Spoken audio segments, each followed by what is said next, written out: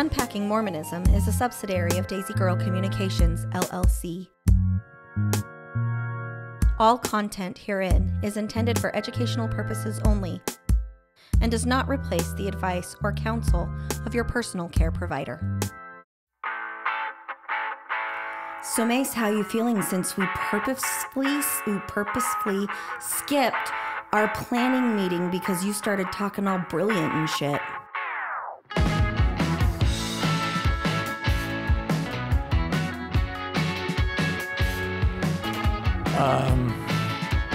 I have a 5-letter word for you. Anxious. Anxious.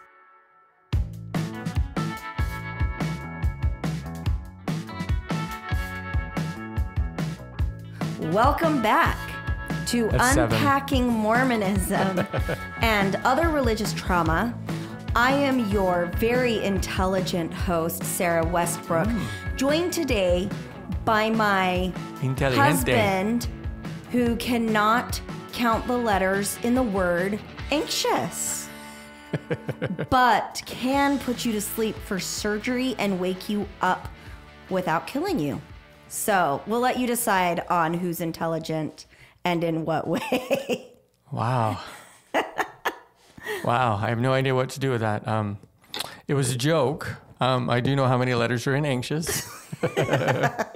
I know. I thought it was really funny, though, but I wasn't going to laugh to, like, I don't know, what is that? Like comedic delivery or whatever. Anyway.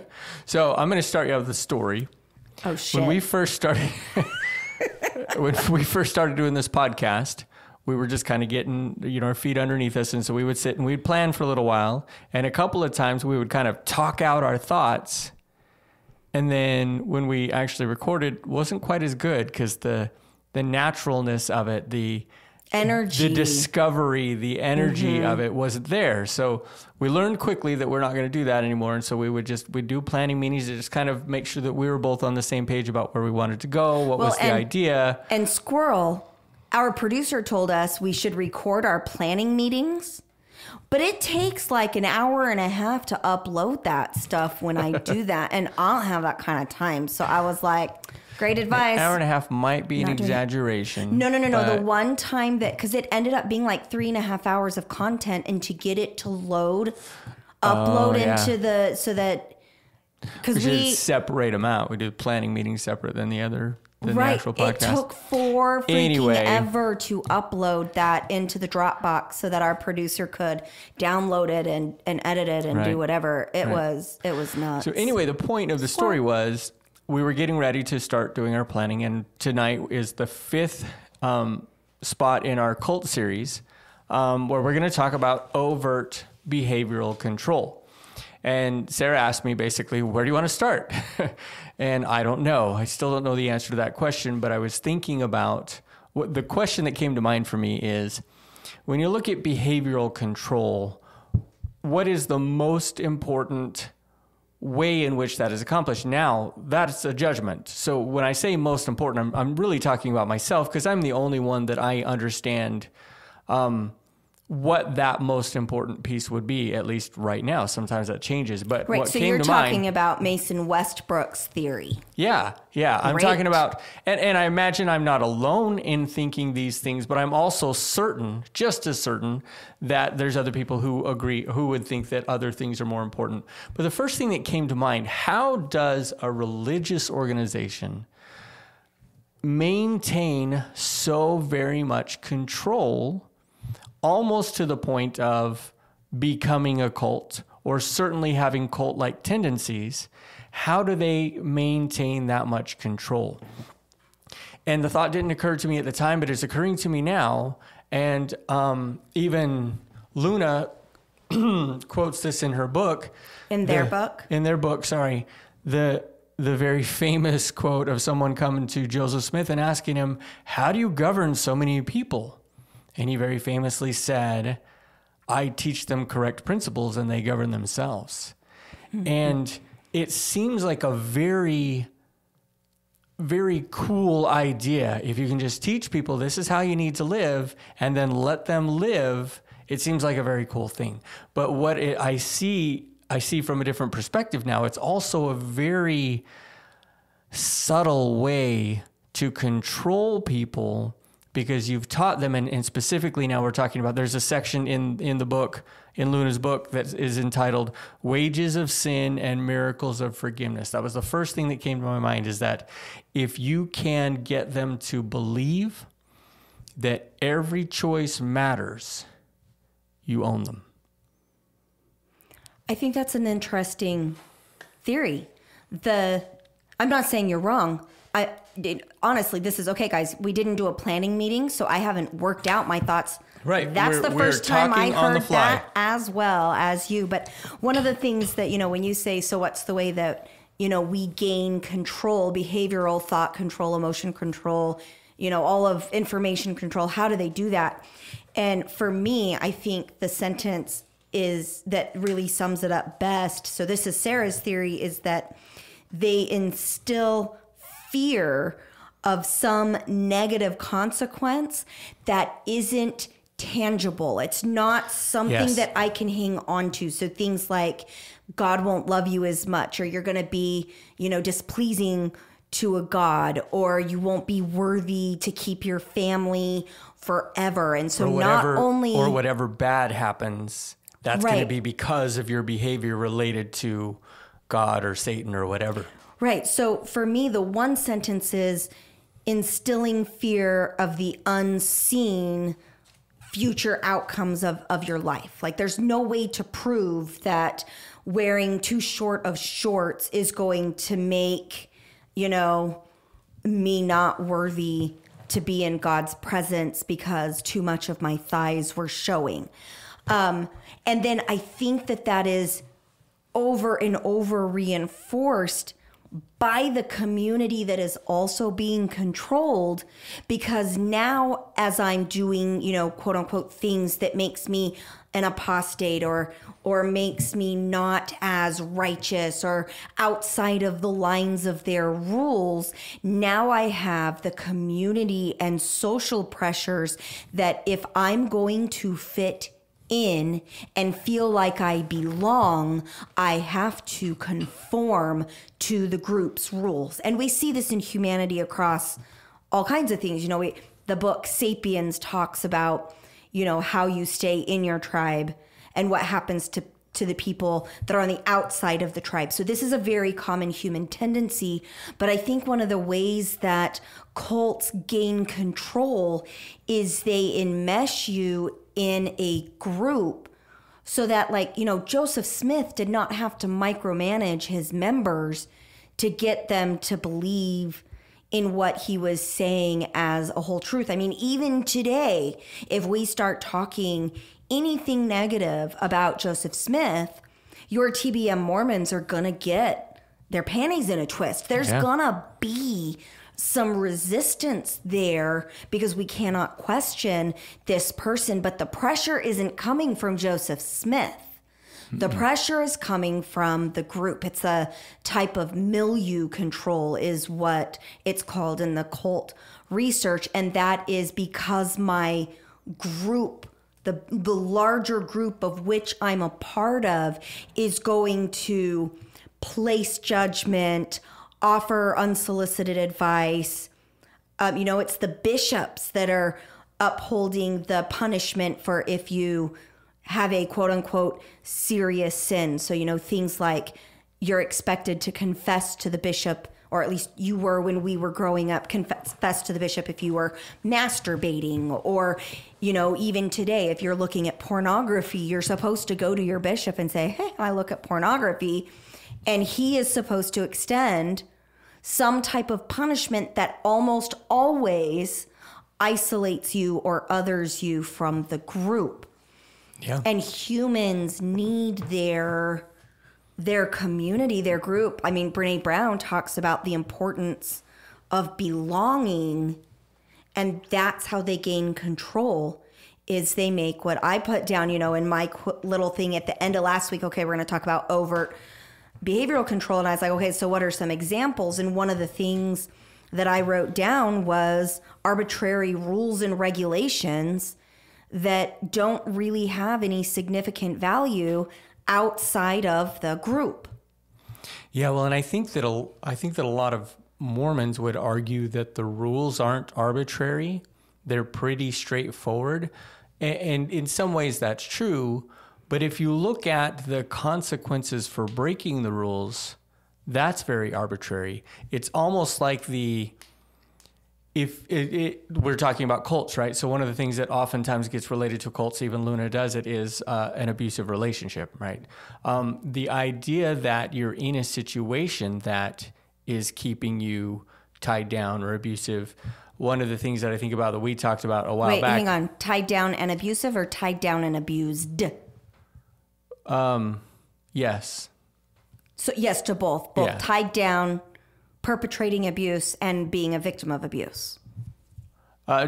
No, I'm thinking more of the victimization of people in an abusive relationship. Got it. So Keep going. Thinking Sorry. more of like the children that are getting abused or the spouse that is getting abused. Okay, got it. If you are in a relationship where you know if dad comes home angry, he's going to respond in such and such a way.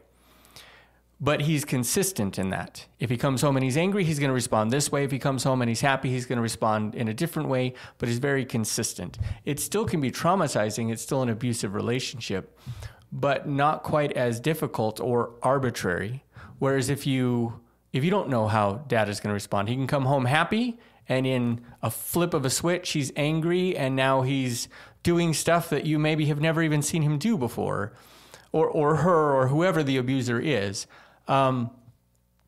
It becomes very unpredictable and somewhat in the way that you're describing, the way I think I understand what you're saying, arbitrary, in that his consequences as this abusive person are arbitrary. You don't know what he's going to do. So does that make sense what I'm saying? Yeah, it does. And I in some ways agree and in some ways disagree. And so of course, as you're talking, I'm like, you know what, let's just get out the actual definition of arbitrary.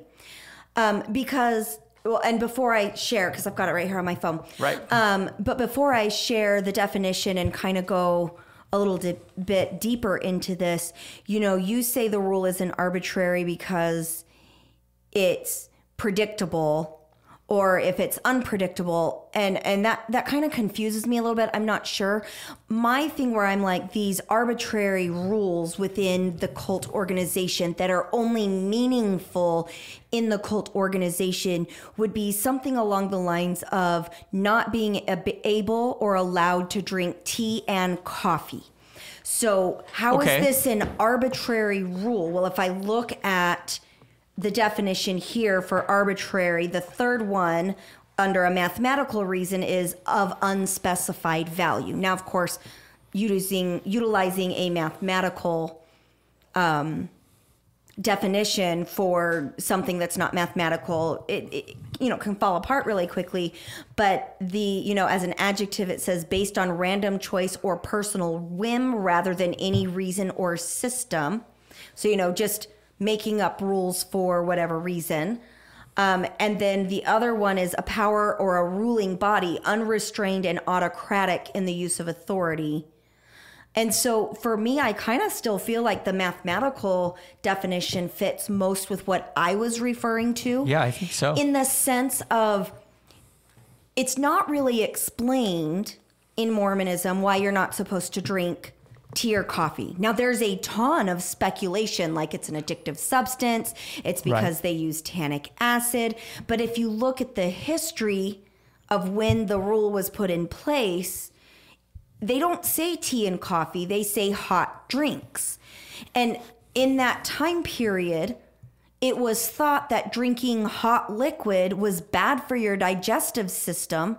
And so they, what I understand is that when Joseph Smith made this recommendation, it was don't drink hot shit because it's going to upset your stomach. And then it seems period driven. Right, period driven. And now that it can't be period driven, we need further revelation. And so they come up with tea and coffee. And in the medical research and nutrition research, we found that tea can be incredibly healthy and good for you. Coffee can be very good for you, depending on how it's prepared and what system, you know, how synthetic it is or what chemicals are in it, blah, blah, blah, blah, blah, blah, blah. But honestly, drinking those in moderation might even have some significant health benefits. And so for me, I'm talking about arbitrary rules like, you know, way back when it was immodest to show your elbows, your wrists, your ankles, your neckline. You've got, I actually saw on Facebook, I think it was yesterday or this morning, some FLDS guy, like basically on a dating website asking for somebody with FLDS standards. He didn't, like literally in there said, I don't want to date somebody who's comfortable showing their ankles. And I was like, oh, my pornographic ankles. I mean, like, for me, it was kind of funny. You do have some pretty good looking ankles. Well, and for the record, he said ladies, plural. So, you know, some concern. Makes you like my ankles? You know beautiful. What? If you only see my ankle, you can't see my tattoo. Another arbitrary rule of...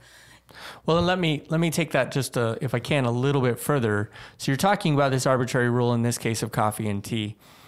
What did the organization, so this is something that you've said, it basically only has value in that particular religion, like no other religion or very few other religions or cults. Or cult organization. Right. It has a great amount of value to Mormons, but little to no value to anyone else.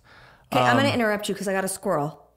And then you can keep going. So, like, let me make a comparison with another cult. Okay. The NXIVM cult utilized a sash system. So, depending on what color your sash was in the female ranks, was a determinant of how high up in the ranks you were. And so, suddenly, these sashes, these scarves in certain colors, suddenly became a very valuable thing that had significant meaning. But if that NXIVM person was wearing that sash, let's say at, you know, the local Walmart here in Osage Beach, Missouri, most people are not going to have any idea. They don't care about the scarf at all. What that significance is. You know, same thing with like your Boy Scout ranks. Not saying Boy Scouts is a cult, but once again, those, you know, we've got these tiger, bear, wolf, you know, ranks. They really don't mean anything unless you are inside the scouting thing. And so you can see these like tokens or symbols that are somewhat arbitrary in lots of organizations that are not cults.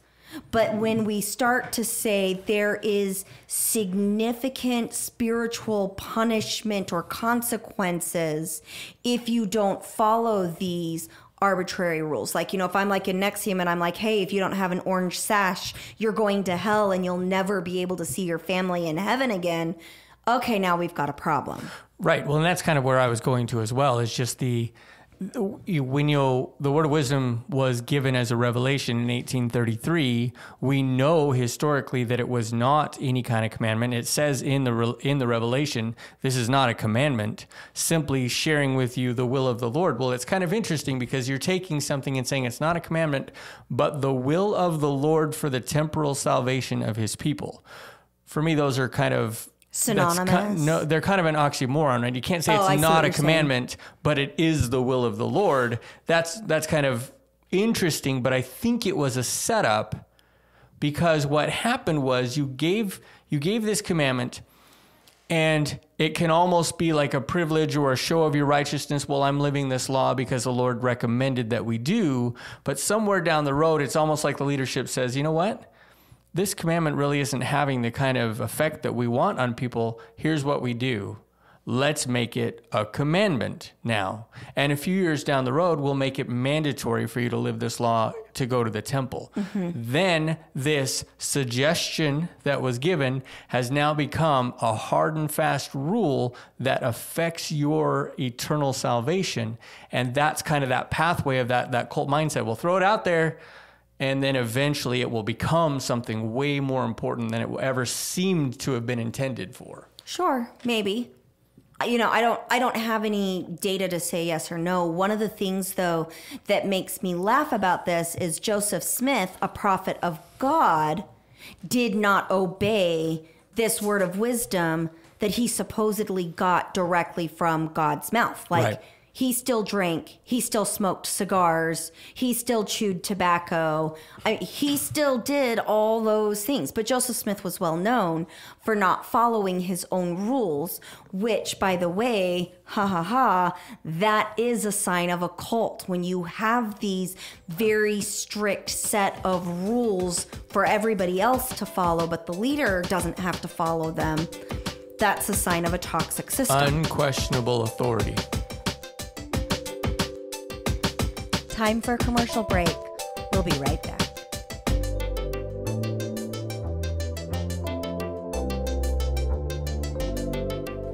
Right, you're not able to ask, well, why doesn't Joseph Smith follow his own rules? Or why didn't he follow his own rules? Or why didn't he? Or even now today, why don't they? Why are they expecting me to be? One of the temple recommend questions is, do you strive to be honest in your dealings with your fellow man?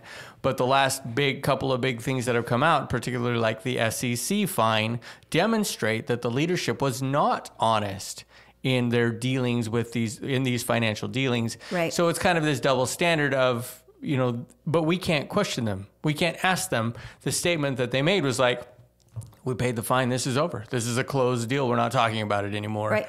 Well, and that's, again, another overt example of behavior control, in the sense of you have somebody who is supposedly speaking on God's behalf saying it is wrong to question or criticize your leaders. Well, it's okay to question them as long as you accept the answer that's very circular reasoning, which we're going to get to as we get more into the internal, the thought control. Almost kind of the tools that are used to to get that get you in brain and keep manipulation, you in. Right, which is the circular reasoning of all answers lead back to the Mormon Church being true. So for example, if you read the Book of Mormon and you pray about it and you don't get that burning in your bosom and this yes, this is true, well, then you didn't do it with enough faith, or you didn't pray hard enough, or just go ahead and accept that it's true, and eventually that will come, because any experience that you have that says the Book of Mormon isn't true means Satan is in control of your life. Right. There's no allowance for the fact that somebody else could get a different answer. It's not possible that the Book of Mormon isn't true. So you must have done something wrong. Right. In your prayers, or you just must not be ready for it, or whatever. Right. So I had a thought. I was going to read just a couple of paragraphs here from this Wages of Sin and Miracles of Forgiveness, and then I'd like to tell the story of what I did over the last few days. What book are you reading from? Luna's book, Recovering Agency. Oh, Recovering Agency. Okay, so once again, we want to throw this out there. We really recommend our listeners buy Lindsey Corbden's book, Recovering Agency. It's Mason, what's the subtitle? Unveiling or Lifting the Veil of Mormon Mind Control. What page are you reading from? I'm on page 132. 132. And are you quoting a secondary, so Luna's book would be the secondary source? No, this is Luna's words here. All right, and you said 132? 132. It's under the subtitle, Wages of Sin and Miracles of Forgiveness. Got it. The church employs many emotional setups to create self-fulfilling prophecies. I recall a tearful fireside where a former apostate had returned after sowing her wild oats. She spoke of her sinful years and how unfulfilling they were, and how guilty and miserable she felt. That means it's time for Mason to pull the chicken out of the... That is what it means. Or the steak out of the fridge. She spoke of her sinful years and how unfulfilling they were, and how guilty and miserable she felt, until she finally repented and found relief. If you are told repeatedly by everyone you trust that shame comes from doing a certain thing, then you will feel shame in doing that thing. It doesn't matter what that thing is. You can be programmed to feel shame or guilt for killing insects, for not saying thank you, or for failing to sacrifice a goat. If the church gives you a list of sins and claims they will make you feel horrible, then you will probably feel horrible if you do those things. You will come to view your guilt as proof that the church was right all along. You are also told you can't feel the Spirit if you're unworthy. Naturally, feelings of shame and worry will prevent anyone from feeling serenity and peace. That is the effect of the prediction itself. Well, and so, I love that. And we're going to really dig into that a lot when we get more into the mind control, the thought control side of things. But I want to just point out the relevance of Luna's statement in this case. So I was actually talking about this with a client just recently. So Mason, if I gave our daughter, Katie, so Katie is 14, almost 15. If I gave her a kebab stick with roasted beetles on it to eat for dinner, what would her response be? It would be everything that you can imagine from a typical, stereotypical girl. With a little extra flair for the drama. That girl definitely got some drama flair. Well, and not like she inherited some drama from her mama. Right, and it wouldn't be like I'm scared of the Beatles kind of a thing. It would just be, that is so incredibly disgusting that I can't even believe you're even talking about the possibility of this. Right. Yeah. Now let's say that we had raised that we were from a different culture, Asian or African cultures, because there's lots of those cultures, that is part of their regular cuisine. Yeah. Now I give them the exact same stick of bugs on a stick, kebab stick, roasted and flavored in the exact right way. What is my kid's most likely response going to be? Yum. Yum, and they're going to eat it, and we're going to have a normal night of sticky rice and bugs. It's not going to be anything significant. No one will even remember the night later. Right. Yep. And so this is a great example of a lot of our tastes and belief systems are positioned around the societies and the groups that we were, brought up in. This is why you see evolutions of belief systems and value systems over time. One of the greatest tools that people have in maintaining prejudices is not talking about the issue that's right in front of you. Like, I have a sister-in-law who's right now, we're in a friendly and very respectful debate about talking to your children about LGBT lifestyles and relationships. Right. And sister-in-law's belief is kids shouldn't be thinking about it at all, ever. Don't bring it up. Let kids be kids. Right. And I'm of the mindset of, if a kid brings it up, we talk about it.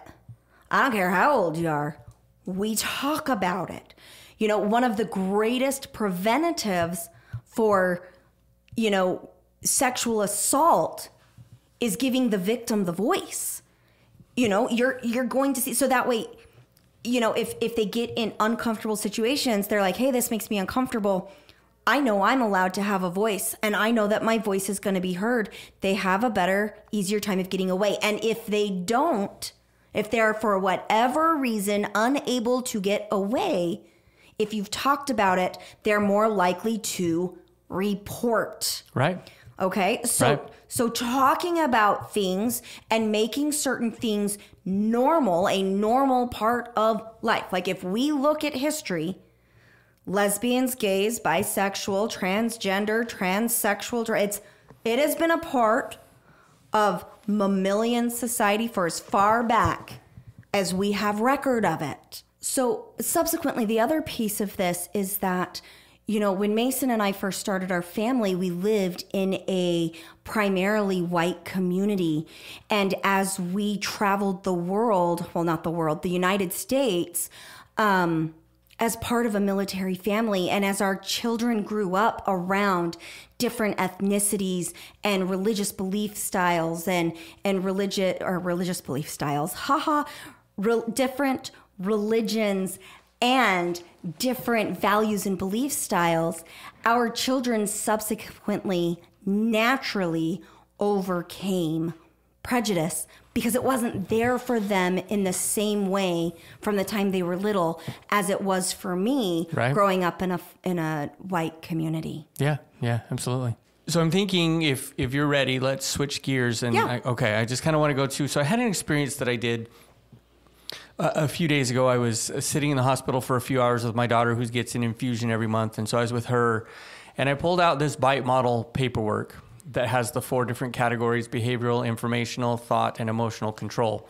And just on my notes page on my phone, I just started writing down numbers. I went behavioral control number 1, and then just wrote down what's an example from Mormonism, because that's my area. That's the area I know. So it wasn't cults in general so much as how does this particular thing, what are some examples of this particular thing?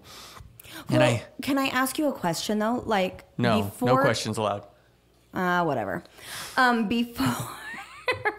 Before I don't know why you ask if you can ask a question if when I say no, you just ask anyway. Yes, good point. So Sounds very cult-like. It is very cult-like. So anyway, oh my gosh. No, so before we started this series, did you feel that Mormonism fit into the definition of a cult? So like, are you fitting these things together because you're like, yeah, I'm not even convinced that it fits, or what's going on there? I don't know if I'd made the determination as to whether or not I feel like Mormonism is a cult. I had made the determination that lots of things or ways that the Mormon Church operates are very cult-like. And therefore, whether or not the cult, not a cult, it was worth pursuing, because I feel like most of, if not all of these things that Dr. Hassan calls cult-like things are an unhealthy way to go about manipulating or controlling people. Okay. And so whether or not I made the decision, I don't think that I had. I don't think that I would have called the Mormon Church a cult at the time. So a lot of it was just kind of my own research. I knew that getting into this, it was your idea, and I thought that it was a very good idea simply because we can talk a lot about unhealthy ways that organizations or people operate, because ultimately what we're trying to do is help people to operate in healthy ways. So if you go look at some of the bad things or the unhealthy ways that things happen, then you can avoid those modus operandi kind of a thing. You can avoid those things. Somebody else is stumbling over his words. Yeah. So I want to say 2 things. Number 1, if any of your family members are listening to this, they're going to start saying you can't think for yourself because I say the Mormon Church is a cult. And by the end of this, you're probably going to be feeling the same way. So this is Mason not thinking for himself, y'all, just in case you're wondering.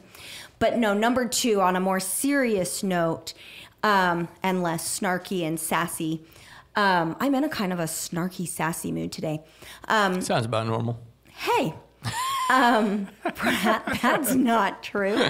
All right. So anyway, gonna get myself in trouble. Yes, you are. Number 2, I want to remind our listeners that anytime we're looking at diagnostics, and I think this is true for any field, so please correct me if I'm wrong, but just because there's 1 or 2 items that fit into the category does not a diagnosis make.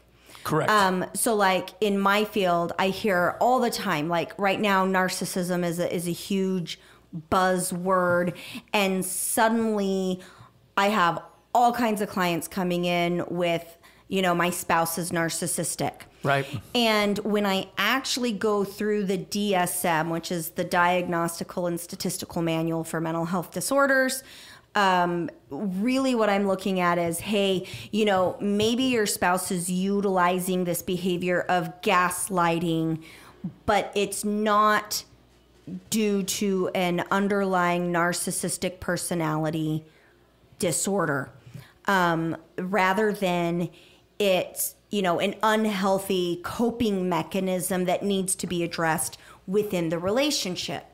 Right. And so, so same things like one of the first signs of colon cancer is, pain and bleeding while you poop, or having blood in your stool. Rectal bleeding, right? Right. Well, that's also 2 of the most common symptoms of constipation as well. Sure. And so as we're, looking at this, is the Mormon Church a cult, or is the Mormon Church not a cult? It's very subjective. Yes. But when you start listing it the way that you did, which I definitely want you to, share a lot of that. My point being, Mason, is that as you go through this list, it's normal for there to be varying opinions about the significance of the items that you are listing. Sure. And oftentimes the reason there's going to be such variation is because, maybe the idea that not drinking any alcohol. So we'll say the Mormon Church has a rule, the health code, of complete abstination. Is that even a word? Abstinence. Of alcohol. Complete abstinence of alcohol.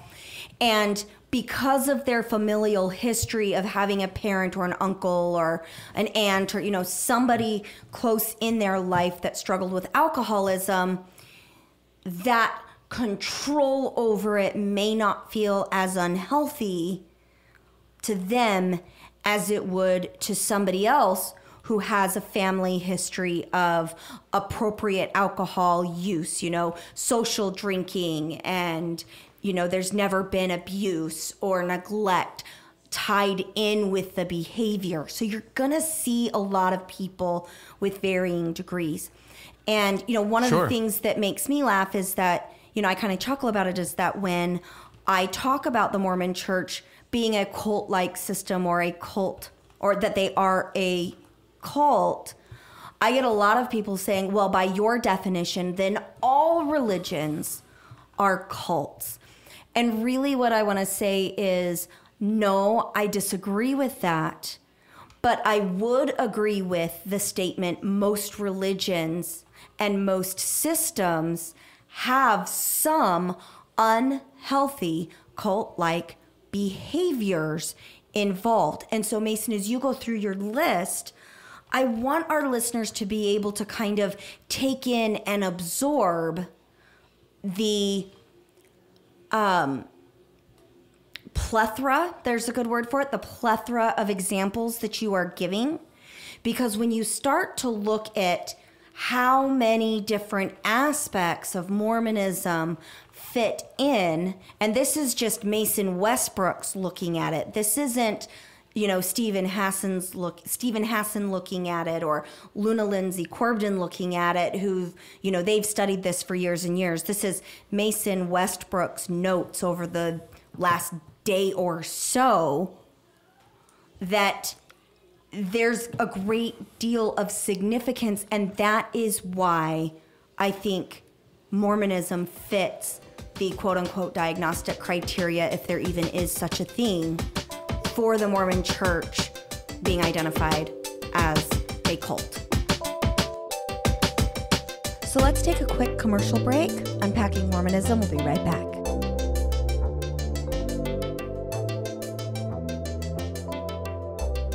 Sure. For me, the answer doesn't really matter very much. You asked, would I have considered them a cult before I did this research on cults? The answer is probably not. Now that I've done a lot of this research and we've done a lot of the talking, would I consider them a cult? I'm not sure. I'm still kind of up in the air on that one, but I still agree that so much of what they do to influence, and I say control, they might use a different word, but to control people is unhealthy. And I think that if an organization like this that does do a lot of good and certainly has the capacity to do a lot of good, if they could take a look at themselves and recognize, you know what, that is kind of an icky way to do things. Well, how could we do that differently so that we're not controlling people, we're just helping them to see how their behavior can affect their own lives or whatever, blah, blah, blah. If they do some healthy reflection as an organization, you could dump a lot of this stuff that you're doing and end up in a different situation. So for me, the title doesn't matter that much, but the material matters a lot. Right. So for you, labels are not as significant as the experiences that come from the toxic behavior. I don't think that they ever are, but sometimes they're far more helpful than other times. You talked about medical diagnoses, right? If you come into the hospital and every doctor knows that you have renal failure, they're going to treat you differently than if every time you come in, you say, I can't pee very good. Those are completely, vastly different things. One is a part of the other, but the other one is so much further beyond than I can't pee very well. Right. So the label can be very helpful. And in this case, some people are going to feel very comfortable calling Mormonism a cult. And if that works for them to help deal with whatever is going on in their minds, I think that that's fine. The fact that so many Mormons become so uncomfortable with the idea of being called a cult just, for me, speaks to the fact that they don't have the ability to look at themselves and their organization introspectively. Yeah, I would agree with that. So what I did... What's your list? So what I did, and I'm willing to just go through a little bit of this and we can talk about some of it, or we can go through a whole bunch of them, so stop me if something comes up. But what I'm going to do is I'm just going to start here in behavioral control. This is the first section. Right. I'm not very good at stopping you, by the way. Yeah, I know. You just always let me ramble on. Yeah. So the very first thing that comes up, his number one is regulate individuals' physical reality. Now, I'm kind of whatever on that, but the example I came up with is that no outside sources in a lot of ways, and I think this could mean a lot of different things for people. For me, the idea that you cannot have outside resources that are of value in the organization, that feels like you're influencing my physical reality. Right. I think, too, your physical reality are things like, when they are encouraged to say, I know the church is true, but it's based on a feeling, but somehow we're placing, your feelings above logic, critical thinking, and fact can do that. The idea that we're going to alter your physical reality for things like a marriage doesn't really count in the next life unless it's done in our way. A baptism doesn't count unless it's done in our way. And why I would say that those things alter somebody's physical reality is because, if you get baptized and that has spiritual significance to you and you feel more connected with your higher power because of that baptism, well, then that is a part of your reality. And Mormonism would say it doesn't matter that that great thing has occurred for you. Your baptism doesn't count and God doesn't recognize it because it wasn't done inside our organization. So it would be examples like that about altering your reality. Yeah, makes sense. So number 2 is dictate where, how, and with whom the member lives and associates or isolates. So my initial thought was just other members, tight-knit groups. It doesn't take very much research for you to recognize that the general idea is we don't associate with people outside of Mormonism unless our objective is to become friends with them, to be able to offer the gospel to them. Right. We don't just become friends just because, not from a leadership perspective. Right. Not that there's any teaching. I don't think there's any teaching that you can't become friends with your neighbors. But when they do talk about becoming friend with neighbors, it's almost always connected with sharing the gospel. And I would say that one's definitely going to vary based on where you live, because like in Utah, you can live that way. Right. In Missouri, you can't live that way. Well, it depends on where in Missouri. If you're up in the Independence area, oh, yes, you can. Maybe, but, yeah. Yeah, so there is some isolation going on. But I would say that one comes down to things like telling you who you should or should not marry. You should marry a member. You should marry a returned missionary. Well, that kind of comes into the next one, too. Go ahead. The next one is when, how, and with whom the member has sex.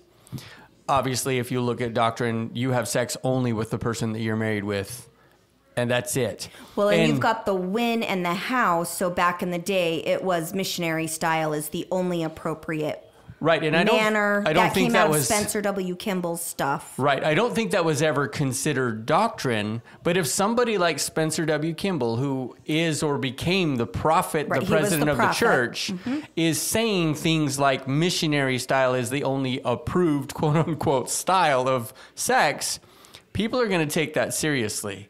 And, it may kind of go the way of the wind when he's not the prophet anymore. But at the time, people are going to take that seriously.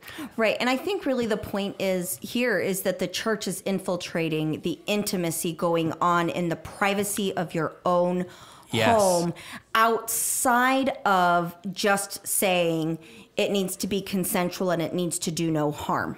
Right. Well, and the point being that if it's not a cultish thing, if it's not about control, then as an organization, you set up some healthy boundaries that say something just like you said. It needs to be consensual, and we believe it needs to be within the bounds of marriage. I don't have any issues with you saying something like that, but I'm not going to control what you do. Well, and I don't have to have a conversation about toys or pornography in your marriage or anything like that, because that's not my business. Right, but your issue here is not necessarily just the rules.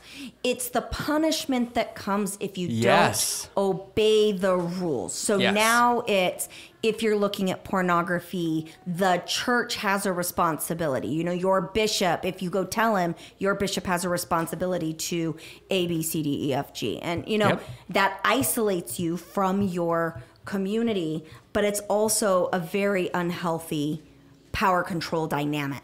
Right. It also doesn't give you the opportunity to even talk about it. Like, I don't know couples in Mormonism that could sit down in a home and talk about intimacy and struggles that they're having, or what have you done that works or doesn't work, or how have you worked. I don't know people that could do that. They couldn't, because it just seems so taboo to even talk about it with friends. And in this case, you're talking about members that are friends. So, well, I have to kind of laugh, because one of my experiences on this topic is I had one couple come in because they were having some sexual dysfunction issues. And I've actually heard this more than once.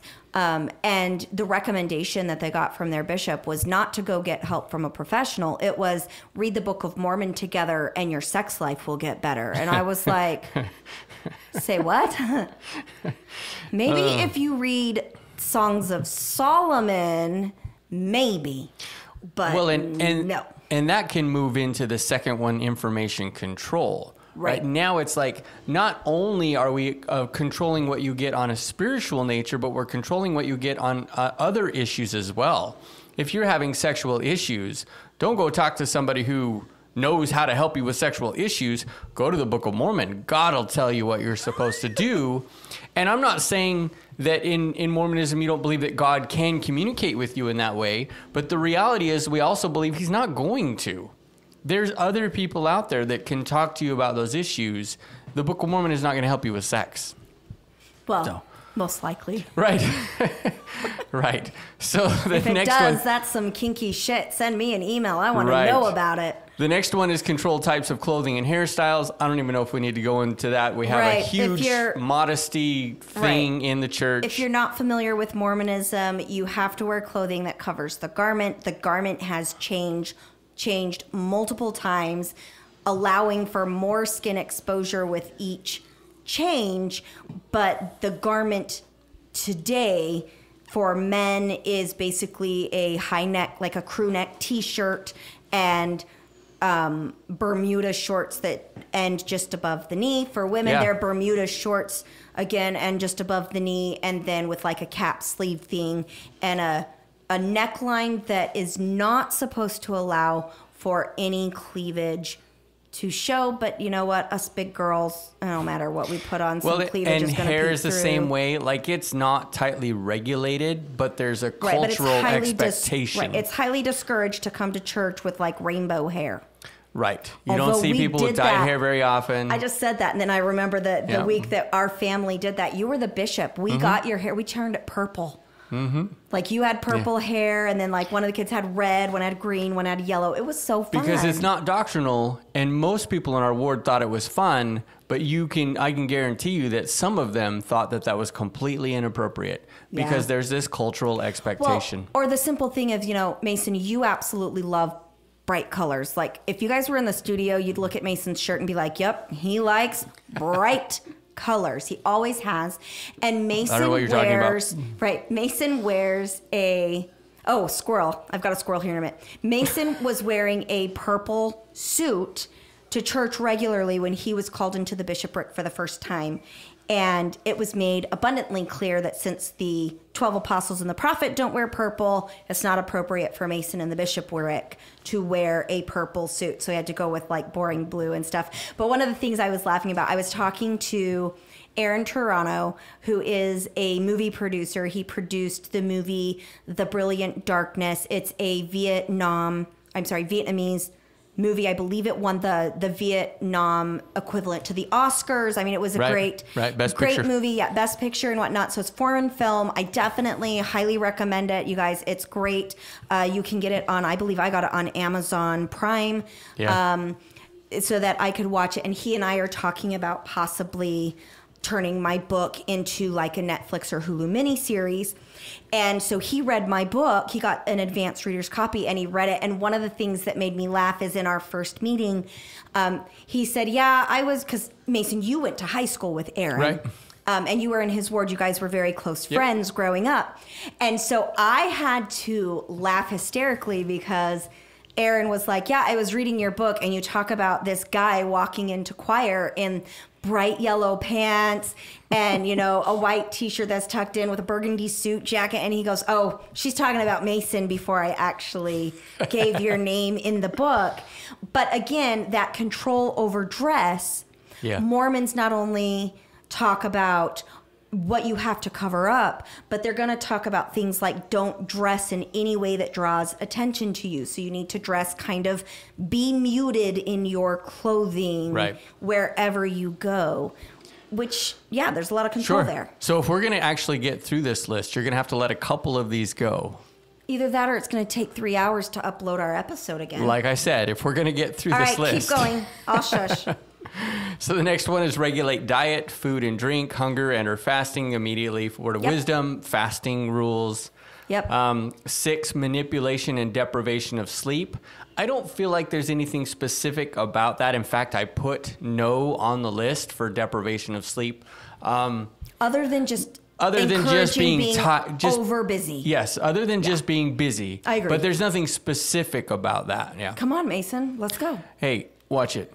7, financial exploitation, manipulation, or dependence. We talked a little bit about this in the tithing episode. I don't really want to go into this too much, but also just the way that the welfare system is managed can create a lot of dependence. So I think that that is there. Right. Pay us, and then we'll take care of you. Right. If you pay us and then clean our toilets. Right. Keep going. Exactly.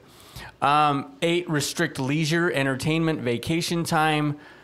I initially thought no, but then I was thinking movies, music, You're not other allowed concerning to listen. entertainment. Music with swear words in it is a no. Rated R movies is a no. Where you go, like, you know, burlesque shows would be a no. Right. Certain, you know, how is their costumage, those types of things. So they do, but it's more mild than a lot of others. But Agreed. Absolutely. Agreed. Yeah, keep going. And some of it, I think most of it wouldn't actually affect your status in the church, but it would be frowned upon. Well, it depends. Again, if you're in Utah and you're running into your, you know, bishop or something, and they're like, oh, what movie are you seeing? And you're like, oh, yeah, I'm going to see that rated R movie, whatever. It could have an impact. It could have a social impact. Right. Right. It could. All right. So 9, no strip clubs. Okay, major time spent with group indoctrination and rituals and or self-indoctrination, including the internet. Holy shnikes. Yes, Mormonism. What I wrote, all spiritual education comes from church or church resources, and time is covertly controlled. Right. But you've kind of backed yourself into this corner. They don't see it as a corner, but everything that you're supposed to study and supposed to study on a regular basis comes from the church. Right, and it's scriptures, conference talks, firesides that are focused on conference talks in church, focused on conference talks, curriculum, a few scriptures, focus on the conference talk, over and over and over. Keep going. Yeah. So 10, permission required for major decisions. I can't go to the temple without talking to my bishop. So I put a no on this one, but I can see that there would be some examples that kind of fit into that. Like I don't need to ask my bishop if I can get married. I do need to have my bishop's permission if I'm going to get married in the temple, but not for the marriage. So the place matters, but not the event itself. Let me put this in a little bit different, though. So things like the Mormon church has these prescribed developmental milestones. Yes. That would be overt behavioral control. So things like blessing your baby. Okay. You have to get the bishop's permission for when you're going to do it and where you're going to do it. So we wanted to bless one of our babies outside of our ward building because your grandfather had just passed away. And we were like, all of the family is here and the funeral is a few minutes away from my family. We're going to do it in the building. You couldn't just do it. Right. You were not allowed to do it at my parents' house. We had to get permission in order for that to happen. Yep. Same with baptism. If you're not getting baptized in your ward building, you have to coordinate that between the two bishops to make sure the supervision is appropriate. Yep. Missions. You have to go through your bishop and your stake president and then the first presidency before you're allowed to serve a mission. And these prescribed milestones, all men are expected to serve a mission. That would be overt behavioral control. All young men are expected to give up 2 years of their lives to go on a mission. For women, it is encouraged but not mandatory because it's better for them to get married. You're going to see things like you're not allowed. So when COVID happened, we were not allowed to pass the sacrament in our own home without permission from the bishop. Right. And then they gave kind of like a blanket, it's okay. But then there was a time where it was like, well, we don't know. You know, like how many times did we text the bishop and be like, hey, we're not coming. Can we do the sacrament in our home? And he was all, yeah, sure, whatever. So I disagree in the sense of, and again, members are going to see this differently. Like, well, we have to make sure you're worthy. But that's what makes it culty. Right. Because it's none of your damn business if I'm worthy. And Mormonism is one of the only religions that requires you to be worthy to enter a place of worship such as the temple. Yeah. Or to be baptized or, like or whatever. Converts, you can't get baptized until you've gone through an interview. And if you have any big sins, you have to go ask permission from somebody before you can even get baptized. Yep. So, yeah, there's a problem here. You got to have permission from somebody else, usually a man, almost always a man, actually, now that I say that, who, quote unquote, holds the priesthood. Yep. So, yeah, there's a lot of authority control going on. Let's take a quick break, and we'll be right back.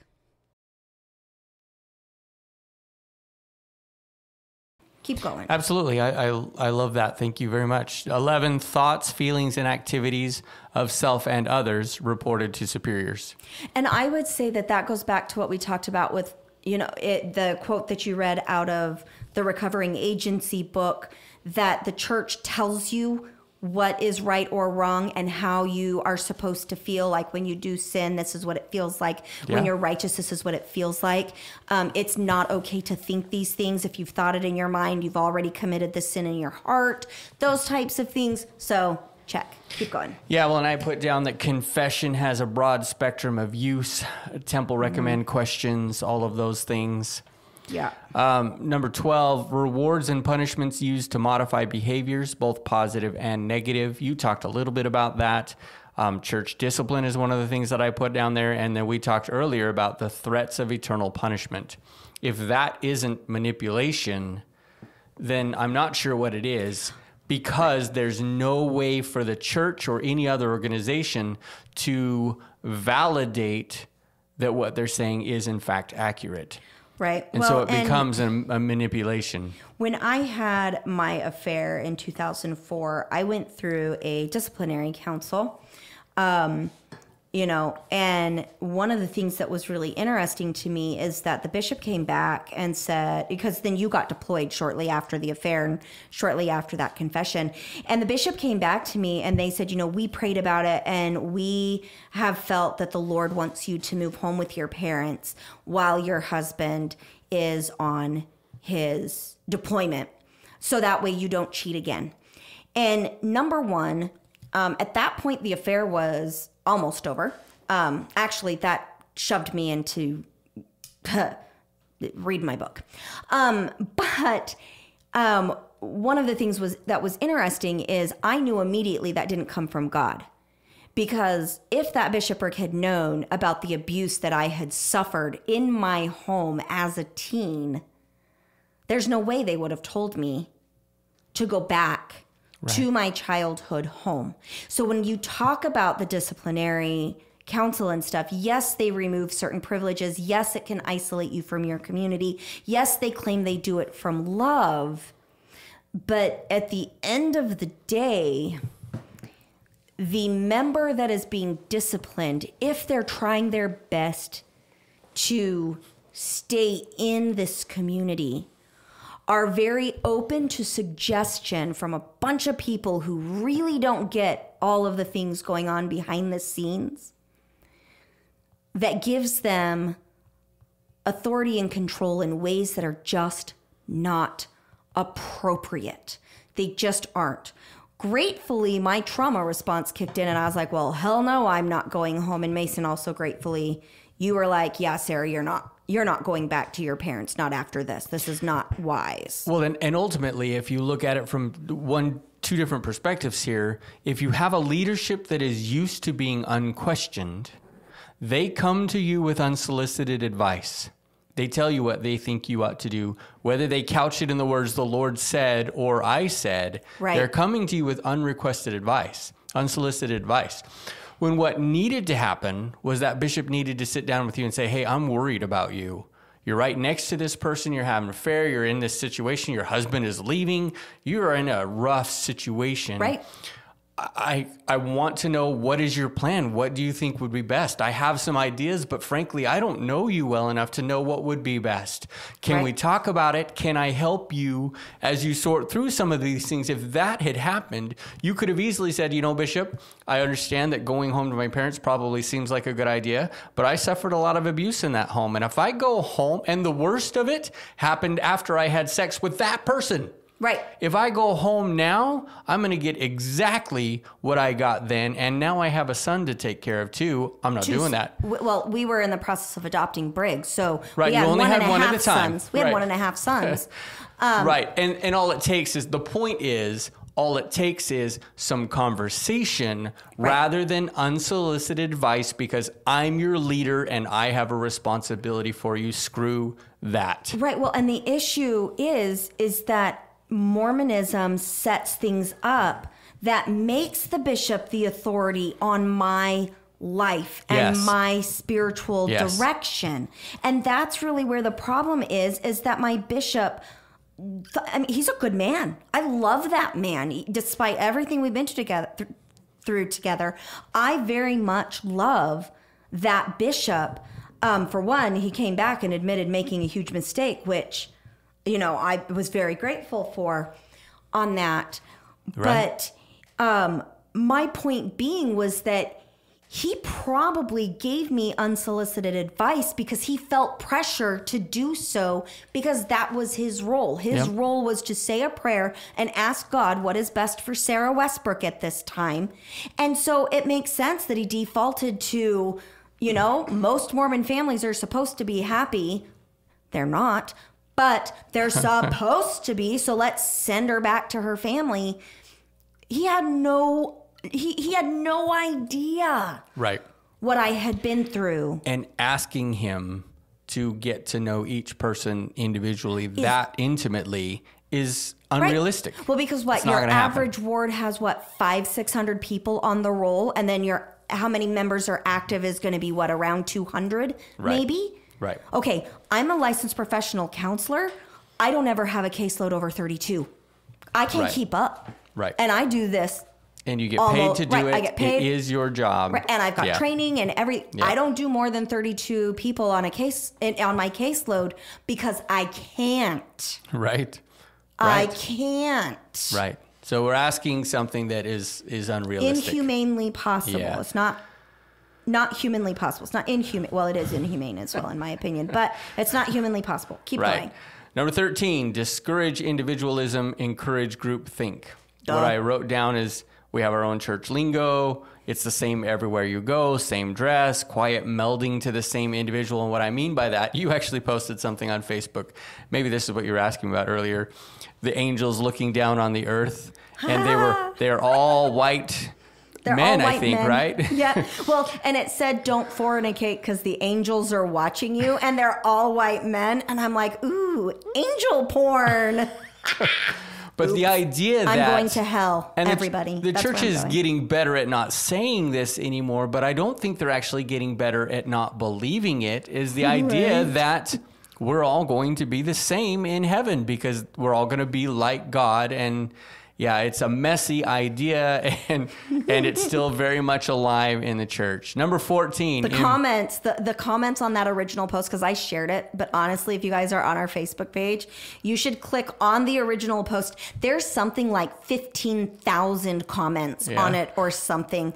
And I sat there and read through those comments and could not stop laughing. They were hysterical. Nice. If you need a laugh, if you need a pick-me-up, head over to my business profile, Sarah Westbrook. Find me on Facebook. I've got my professional picture there and whatnot. But just go through that and find that meme. Click on it. Read the comments. You will not be disappointed. It was phenomenal. It was hilarious. Angel porn. Porn. Number 14, impose rigid rules and regulations. And I put on my response, yep. Like, I don't even need to go into that. I feel like there's no need even to talk about it because it's so well defined by everything that we've talked about. 15, right. Punish disobedience by beating, torture, burning, cutting, rape, or tattooing, branding. So on this one, I put no. I'm sure that there's some nuance to that idea, but if you look at it from face value, which is what I did, I don't feel like there's any punishment by beating, torture, burning, cutting, rape, or tattooing, branding. I don't think that there's anything like that. Where I would disagree is that the church supports, still believes is effective, and up until it was made illegal in the state of Utah recently, paid for and advocated for conversion therapy for those in the LGBT population. And if we, by extension, include conversion therapy, then unfortunately, beating, shocking, waterboarding, those are things that occur in conversion therapy to de-gay somebody. And so, is it something that's readily taught or practiced? No. But if you go back into our history a little bit, there's some pretty shitty things that go on. Well, and that's a good point there because I hadn't really thought of those things. And so, yeah, I wouldn't expect those kind of things to be obvious for everyone. So thinking of the less obvious responses is very helpful. Number 16, threaten harm to family and friends. It's existential harm. I thought mostly of eternal things, right? Eternal separation.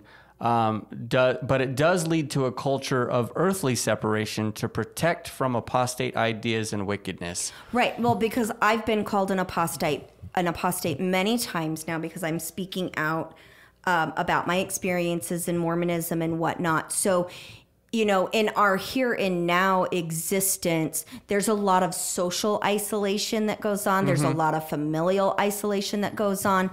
If that's not occurring in your family, just open your eyes and look around you. I guarantee it's occurring very much within somebody that you know. Right. And so I'm going to put a yes on that one. Right. And some people don't, but there is very much a culture of it. It's almost like I'm not strong enough to be around those people. It's the idea of like, I'm an alcoholic, I'm not going to the bar kind of a thing for me is like, I don't want to know bad things about the church. So I'm staying away from those people. Number 17, force individual to rape or to be raped. Again, I don't think that exists. However, the culture of rapid marriage with little to no education could lead to these kinds of problems. That was the thing that I thought of, is simply not necessarily that we're encouraged to rape. But if you frankly don't know how to work in a marriage, you're an 18, 19-year-old kid, you've never been taught. I'll tell something personal. I didn't know what sex was until Sarah told me 2 weeks before we were going to get married that she was going to be on her period. And I said, "What's a period?" True story. And I had sisters, so I don't know how that was the case for me, but just the idea that we didn't talk about these things. My dad had some sort of a conversation with me before You said I it think was after the this night conversation, before the night before or something, I understand why they don't want to talk about it, but the ultimate reality of it is, if you're not talking about it, you're perpetrating problems. Yes. And so if a husband and wife don't know how to be intimate, don't know what the other person is going through, or even what you need or what they need, because you're going to put yourself in bad situations. Right, well, because if you're following all of the rules, then you haven't masturbated. You haven't done anything more than holding hands and maybe some kissing. Certainly never had sex with somebody else. And then right? you get married and you're supposed to go from second base to home run, right? And yeah, you gotta talk about consent and slowing down and all of that kind of thing. But really well, and there again, you don't have anybody you can go to either. You can't have a bad experience on that first night where some people know that the woman is gonna get hurt. I didn't know that. Right. And so... Didn't my dad talk to you too? Yes. And I think he did talk to me about the fact that it would probably hurt. But it wasn't an open conversation. All I know is that you were terrified to touch me after that, because you were like, I don't want to hurt you. And we figured it out, y'all. We got the mechanics worked out. We have 7 children now. But I'm going to say, once again, you have to look into our history. Because polygamy in the early days of the church included coercion and rape and those types of things. Now, yes, it was a different time period, but even Joseph Smith utilized coercive practices to get very young and already married women to marry him. And I'm sure older women as well, but the ones that are especially egregious are those teenagers where there was coercion, where there was, you will not go to heaven unless your daughter marries me. Unless you marry me, your eternal salvation is attached to that. So in the concept of what we're talking about today, overt behavioral control, maybe this doesn't apply at all, but there's certainly some covert behavioral control going on in this situation. Number 18, instill dependency and obedience. Check. Keep going. Yeah. I wrote down a couple of thoughts, but I don't think we really even need to go into it. And the last one on behavioral control, number 19, encourage and engage in corporal punishment. I think that the culture allows for this in families because the ends justify the means. I don't know that we're taught that, but... Not anymore. But if you go to Proverbs, if you spare the rod, you have bad children. Right, this idea, and so I don't think it is an. That's a misunderstanding of what the scripture means. But for years and years and years, that is how it was taught in many churches, including Mormonism. Sure. I believe the rod talks about more the word of God. So if you spare your children from hearing and receiving the word of God, they're going to be spoiled. Is I believe what it originally meant. But we took it to mean beat the shit out of them. Well, and in a lot of ways, who knows what it originally meant? We make it our own. But my point being that if you are in an organization where the concept, the ends justify the means, you allow for corporal punishment. You might not be teaching it, but you allow for it. Because frankly, if I as a father, if I read the Book of Mormon that says that the sins of the children will be answered upon will be answered on the heads of the parents to the 3rd and 4th generation, I'm now scared to death. I'm going to get punished because my kids aren't doing what they're supposed to be doing. I might allow in my life to do things that I don't necessarily think are the right thing to do because I'm scared that my child is going to walk away from the church and that we're both going to get punished for it, rather than having an open conversation. So I think that it allows for it. That is one of the reasons my dad took that very seriously. And that is one of the reasons why my punishment for having sex at 16 before I was married with a non-member boy, it is one of the excuses he gave or justifications he gave for why he was allowed to treat me so horrifically. Yeah. afterwards. Yeah. So, whereas if your dad had the emotional capacity to just sit down with you and say, hey, what happened? Let's talk about this. Hugs, kisses, blah, blah, blah. He would have accomplished way more and would have had maintained a healthy relationship with a daughter rather than the overbearing relationship and disconnected relationship that he got. Yeah.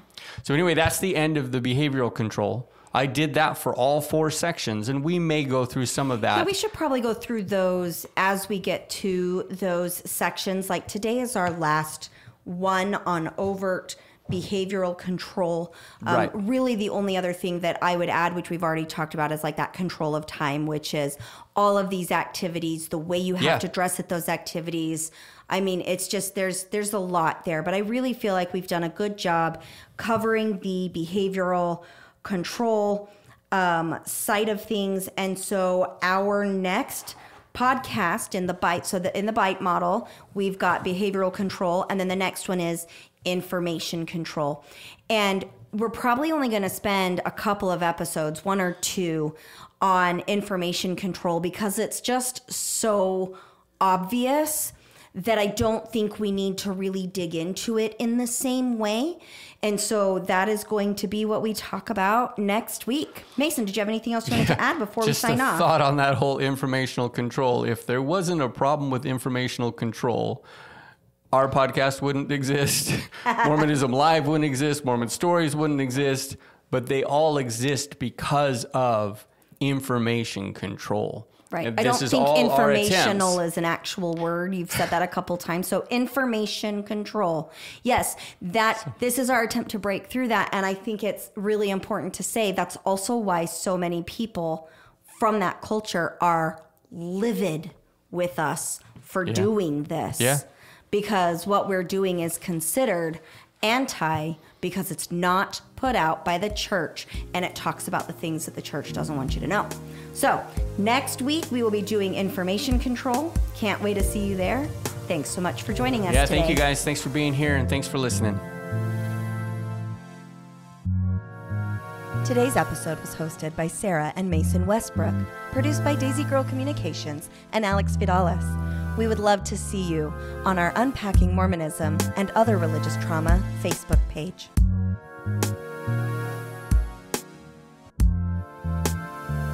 And also, Mason, don't worry. I can't hear the movie that Tyler is blasting in my headphones, so I think we're fine. I can see your brain wondering. Y'all, our kiddo is in the waiting room blasting a movie, and we're just going to let it happen. So... So many distractions. Right. My point, squirrel.